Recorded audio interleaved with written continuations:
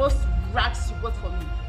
I'm talking about those useless things you call maternity clothes you bought for me. And even if you don't want them, must you bend them? Yes, I have to bend them because these useless things can't occupy space in my room. Once a woman picks seed, her behavior changes. It's the work of the devil. Oh yes, I will leave. So you and the devil will have enough space to operate.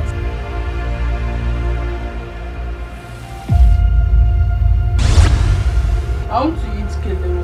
At this time of dinner, where am I going to get that from? Not me, it's the baby. The baby is craving for kelewe. Why you are protecting to kids in the child?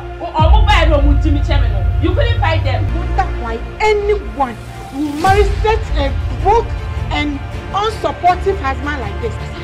Trust me, this is pure wickedness. You will not starve me of sex, I'm telling you. Don't try that.